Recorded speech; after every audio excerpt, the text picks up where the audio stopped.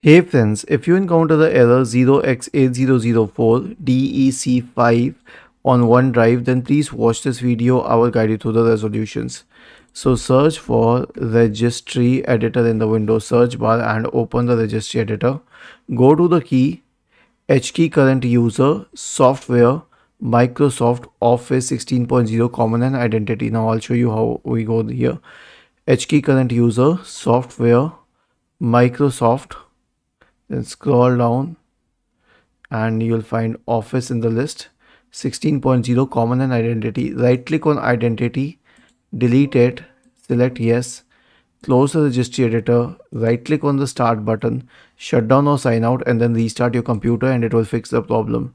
So this has been confirmed by learn.microsoft.com, which is an official Microsoft website. Was this helpful? If yes, then please subscribe to the channel, and if not, then let us know in the comment section of this video on how we could help you further. Thank you for watching this video and have a nice day.